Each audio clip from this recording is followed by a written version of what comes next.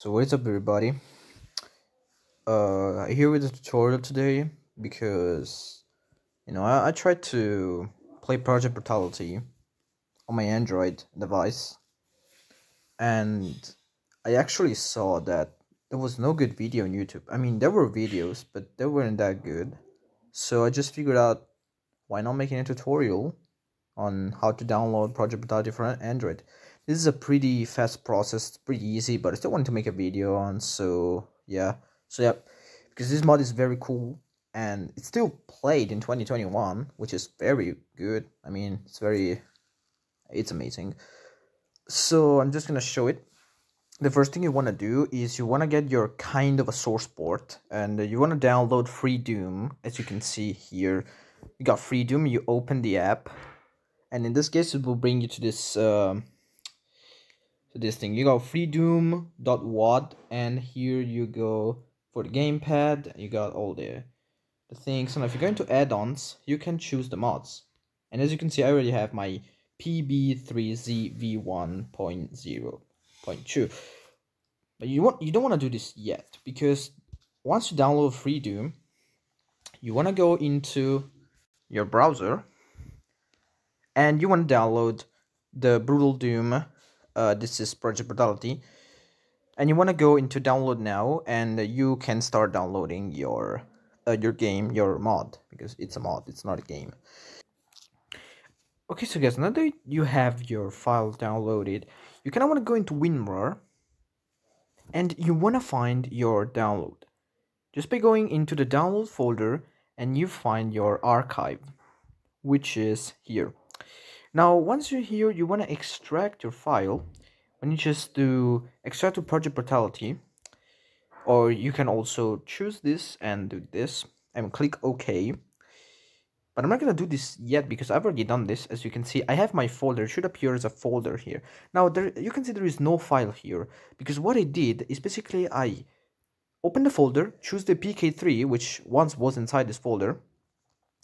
I choose cut, and I went into my Freedom folder and put it into the mods. As you can see, I copy pasted it into the Freedom folder, and now we have it into the mods.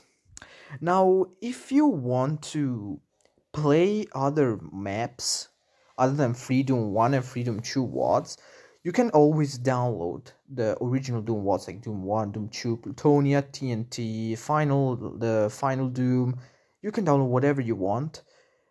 Now, since I've already bought it for both the Switch and the PC, I'm not going to buy it for my phone too. But if you really want to play those games but you don't own them, I recommend Doom Forever, which is a French website, I believe. I'm not sure, but you can get your WADs there for free. I'm not gonna put that into the video description because, well, it's kind of illegal, because these games are still sold and people still buy them. So the company ED Software actually still makes money in this. So I can't really put the link in the description, but I'm just gonna tell you, if you don't own the game already, you can download the WAD and place it into the root folder of um, Free Doom. Now, to show you that it works, I'm gonna go here. As you can see, here's the page. I'll link everything in the description. You go into here. You wait for it to load. Sometimes it crashes. I'm not sure why. You go into mods, PB, OK, and you choose your WAD. In this case, I'm gonna go with the second one and launch.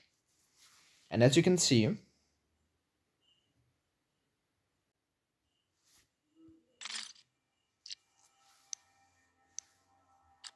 there we have it. Project Brutality. As you can see, it works perfectly fine. And this is basically it. You don't need to do anything complicated. You just extract, and there you go. Now you can change your settings and do all the stuff you want. But as you can see, the game is working.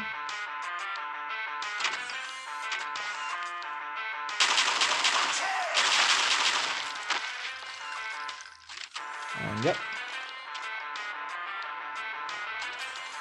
So guys, I think this is everything for tutorial.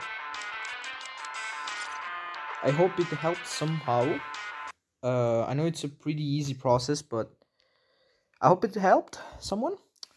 I'm not gonna ask you to give a like or subscribe because I've given up on my YouTube account. But yeah, just if you want to support, just you can give a like, subscribe. If anyone will ever see this, thank you guys so much for watching. I hope this helped, and I guess we'll see each other in the next future.